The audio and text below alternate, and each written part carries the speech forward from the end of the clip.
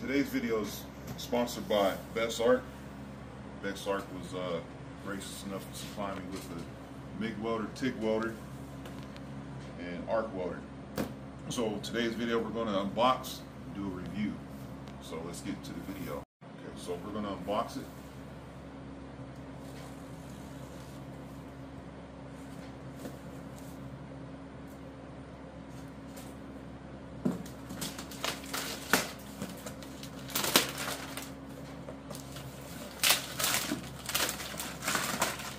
Check out the presentation. So before we open, we'll go over what's on the side of the box. So it says the accessories comes with the MIG welding machine, the MIG torch with cable, stick holder, earth clamps, solid welding wire, 8mm or 0.8mm rather. Flip it over on the side because they got tape covered. They got tape covered. But sorry. The contact tip, wire feed roller, and the gas hose to meters. So let's open it up and see what we got.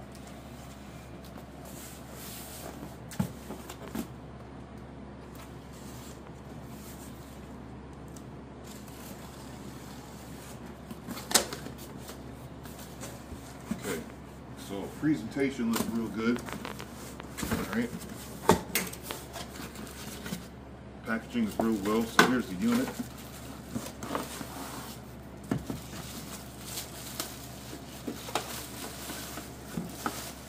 Now, I like this because this is good for, like me, I just work at home in my garage. So this is perfect for, you know, at home and garage type deal.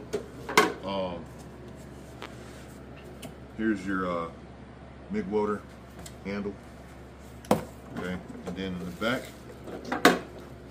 we have a 220 plug, and if you want to run gas, there's the port for that right there, and the simple on-off switch is back there. And then here is we have to adjust the amperage. Usually when you MIG weld, you want the weld to sound like you're frying bacon.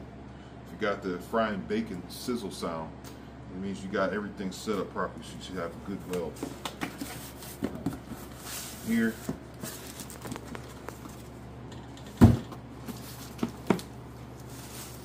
razor blade.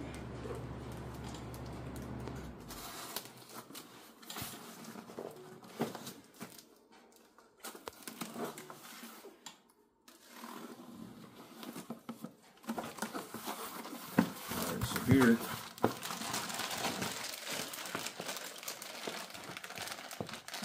I want to say this right here. The presentation is real clean. Nice presentation. This would be for the gas lines. If you run an oxyacetylene tank, you hook this up to that. Okay, and then if you don't have a 220 outlet, this is the 220 to 110 converter plug right here, which is ideal for people that don't have 220 outlets in their garage. So that was pretty clever of them to have that in the kit as well. And here is the ground. Okay, you want to ground out before you, whatever surface or material you're welding, you want to ground it out. That's just how it works. But then you put this part, it goes here on the MIG welder. Okay. Now, like I said, presentation clean. I like it. All right, this right here is for the TIG welder, part of the stick welding. Okay, and these are accessories right here, straps,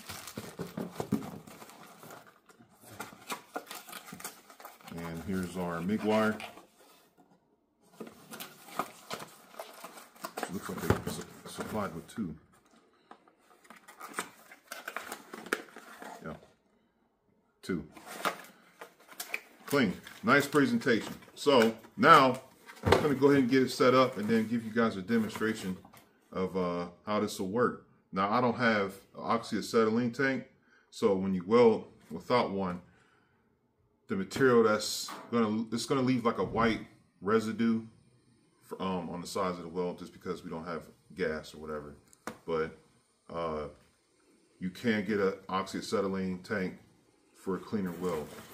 But the way this is set up now, it's really ideal. It's really ideal for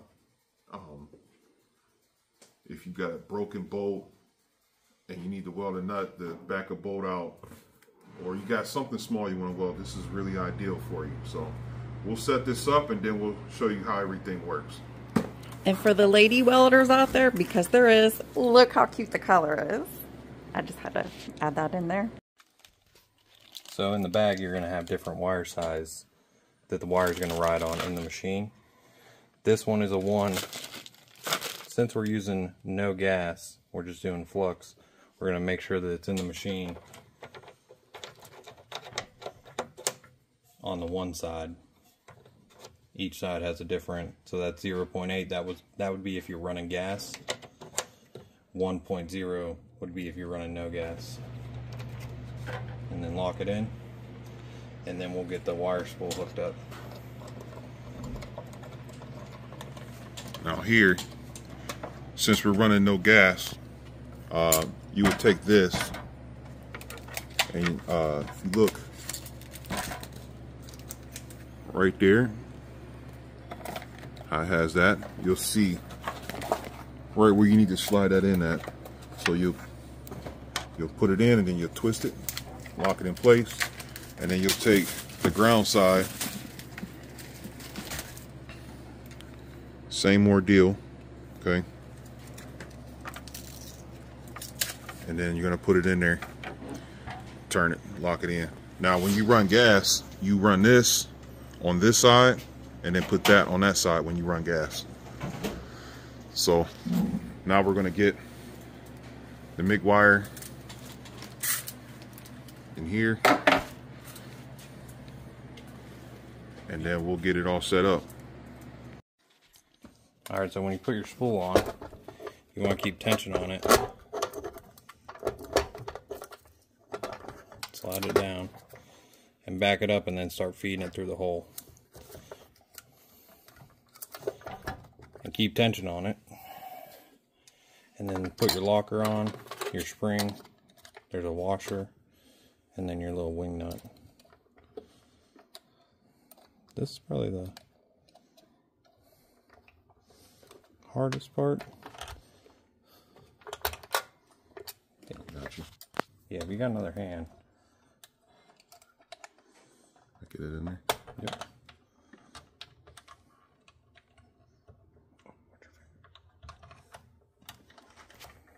There we go. And then just tighten that down fairly tight so the spool doesn't want to move at first. And then just loosen it up a little bit to where the spool starts moving, because you don't want to unwind the wire, because it'll be like a bunch of spaghetti and you'll have a heck of a time getting it back. And then just unfeed it out, feed it into the machine, and then you'll start seeing it come out right here.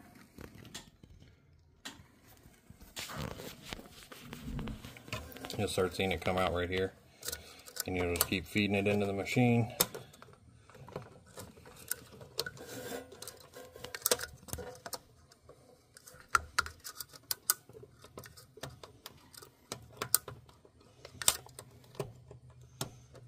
Until you get it in. And then you can lock that and tighten this up just a little bit,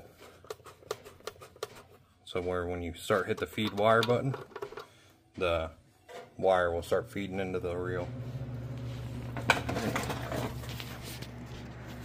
We can actually turn it on.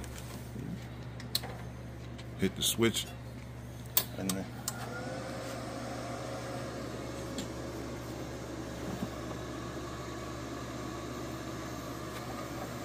you're going to hold this button in and make sure it's on. So when you turn the machine on, it's going to be on MMA. You're going to want to hit this little arrow button up and switch it to MIG. And then you'll go up and you hold this button in and start feeding the wire in. When you start feeding the wire in, you'll take the ends off the MIG gun, the tip, and the shroud and the cover, and just set them aside. And then try to hold the gun out pretty much straight. And while he hits the button, so you don't get a kink.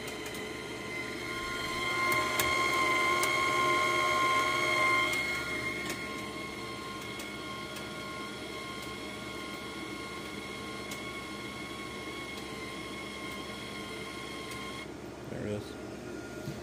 And then you can just snip the end off.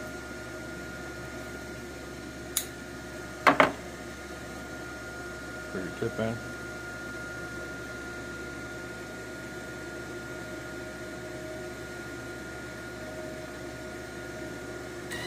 Heat it just a little bit.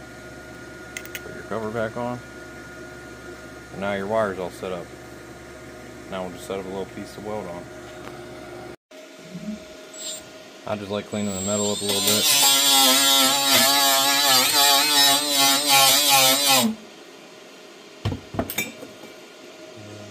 We got it grounded.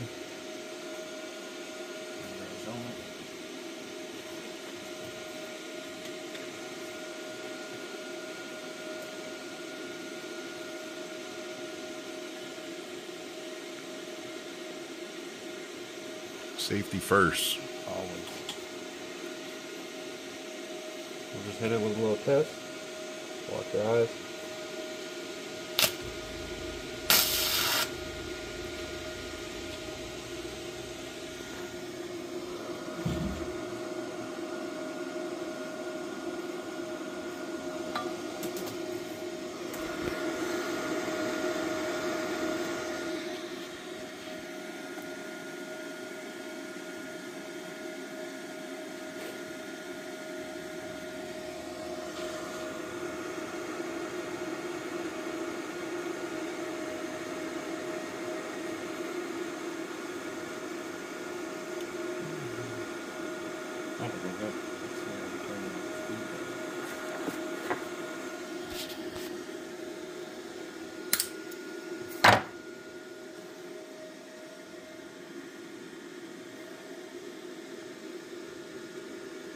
Keep it on too.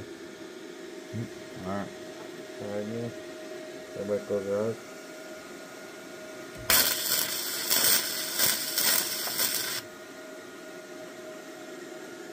It doesn't look bad. It's just going.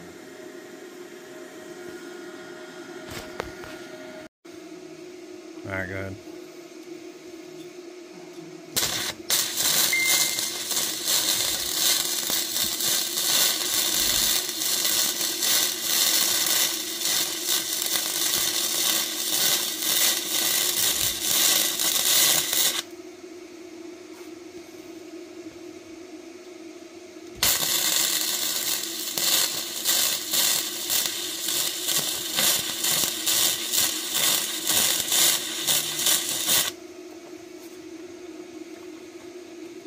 Alright, so after you get all your wiring set up, you're going to go through the amperage. This arrow controls these two buttons right here, 2T and 4T. If you're not using gas and you're going gasless, always click the button and make sure it's on 2T. And then this is going to be your arrow for gas and gasless. We were running gasless, so we made sure it was on gasless. And then you have MIG, TIG, and stick. So we were running MIG, so we kept it on MIG. This controls your amperage, your voltage. So how hot you want the weld, you know, how cool you want the weld. And then these three over here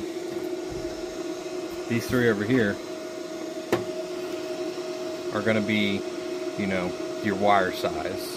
30 is probably going to be your gas, and then 35 and 40 are going to be your gasless. And that's pretty much all you need to know. And then just practicing. Your MIG speed is automatic with the amperage that's set. Yep. So you don't have to worry about setting the speed. Yeah, your wire speed is automatically set in the machine, so there's no... You can set it a little bit by clicking this button, you know, turning it down to, you know, a negative. You can set it to go a little bit faster, but there's no true setting to your wire speed. So, I'm not the greatest welder. You want to grab that for me? Yeah. I'll take some practice, but you can see it'll get the job done. You can meld everything together. You can meld everything together. So, for at-home MIG welder, beginner, perfect. So if you're interested in the Bestarc MIG welder, the link will be in the description. Thanks Bestarc for sponsoring today's video, and I hope you guys will purchase one. Take care.